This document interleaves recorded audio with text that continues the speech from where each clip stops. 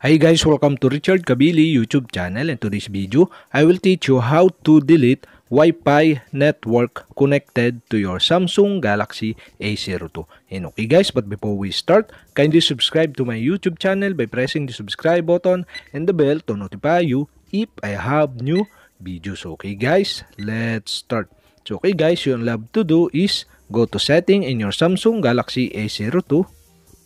And okay guys, here in setting, go to connections. In connection, switch on the Wi-Fi connection by switch on the switch button on the right side of the Wi-Fi. And okay guys, after that, okay, click the Wi-Fi. And okay guys, here in Wi-Fi, click the three dot on the upper right side on your screen. And click advance. And okay guys, now here in advance, in network settings, okay, you can see the manage network. Okay, in manage network, you can manage your saved Wi-Fi network. And okay guys, you have to do is click manage network. And okay guys, here in manage network, you can see the current network. Okay, I have one connected and used in past 30 days.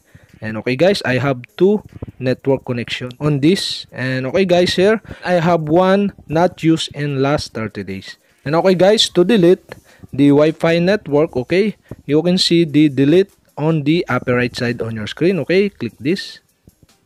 And now here you can see the circle on the left side of per Wi-Fi connection.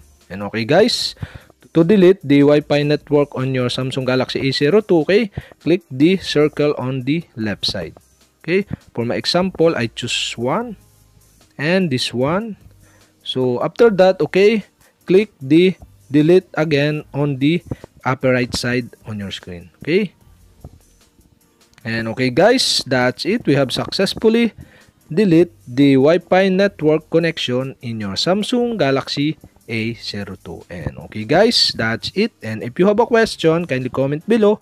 And don't forget to hit the subscribe button and the bell to notify you if I have new videos. Okay guys, thank you for watching.